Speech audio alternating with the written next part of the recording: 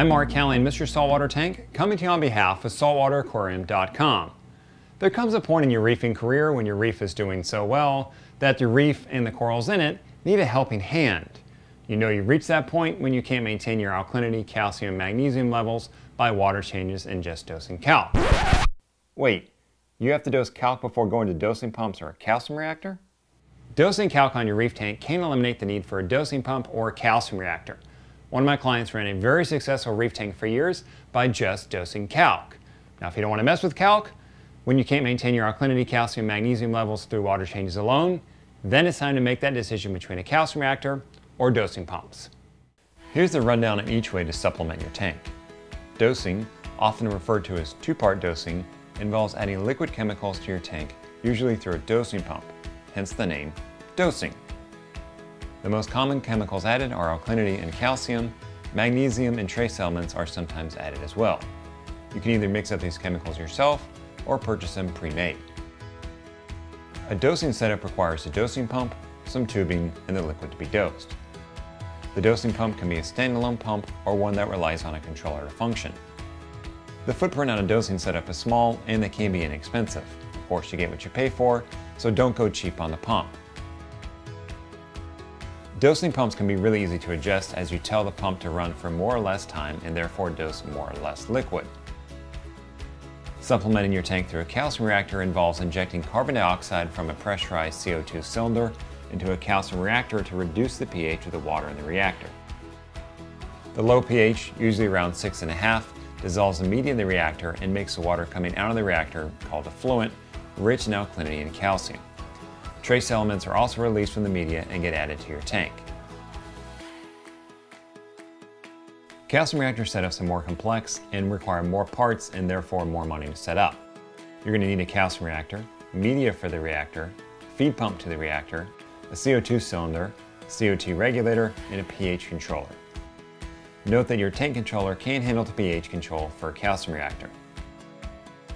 Adjusting a calcium reactor requires finding a balance between flow rate, CO2 bubble size, frequency of CO2 injection, as well as internal pH of the reactor.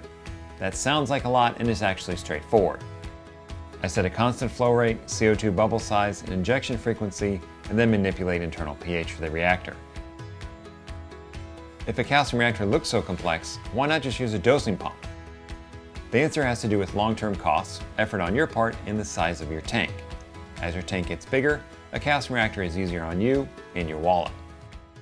Around the 200 gallons of tank size is where the calcium reactor versus dosing pump equation starts to change. For tanks around the 200 gallon size and larger, once they're full of growing coral, then it takes lots of two-part solution to maintain alkalinity and calcium levels. For example, here's a 500 gallon tank full of growing coral.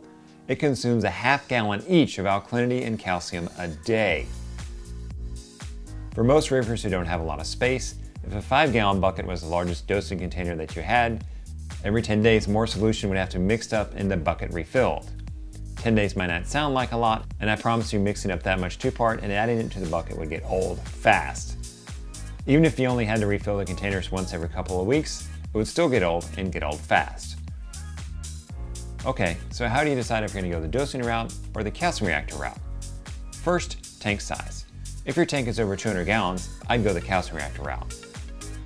Under 200 gallons, two-part is on my radar.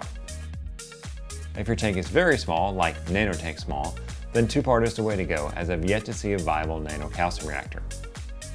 Second, space. If you've got a space constraint, two-part dosing is more attractive.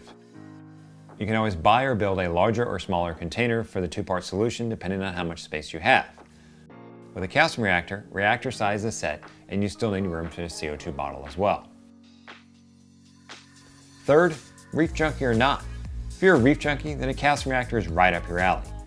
The complex look of a calcium reactor likely turns you on, and I can't blame you. Gear is cool. For you reef enthusiasts, it's a draw. A calcium reactor is less maintenance, especially long-term. And with two-part dosing, adjusting to how much element is added is simple as typing in a number or increasing the dosing interval. Whichever route you go, automate it and automate it with quality gear. Both calcium reactors and dosing pumps can overdose your tank, which can cause big issues like fish and coral death. Given what's on the line with either of these supplement solutions, I don't skimp out on cheap equipment. After running a calcium reactor for years on my tank and even remotely on clients' tanks, I have no problems recommending a calcium reactor. My calcium reactor maintains my alkalinity calcium, magnesium, and trace element levels in my tank, and it does it all automatically. Every 2 to 3 months, I put more media in the calcium reactor, and occasionally I swap out the CO2 bottle. It happens all automatically in the background with minimal input from me, which is what I'm looking for in a tank automation series. Now, if you're going the 2-part route, nothing wrong with it. I've run 2-part on tanks and they've been very successful. For me, given my tank size and the amount of coral growth that I have going on in here, a calcium reactor makes more sense. So whether you go 2-part or a calcium reactor, first, look, give yourself a pat on the back. You've made it way down the line in terms of reefers. Most people set up a tank and then it doesn't go very well and they quit. And then a fewer amount of people put corals in it. And then an even fewer amount of people keep them successfully for some amount of time. And then even fewer amount of people need a tank to be dosed with a calcium reactor or with 2-part solution. So you've made it this far, you're way ahead of the power curve. Dose your tank or add a calcium reactor to it, and then keep going far down the line of coral growth.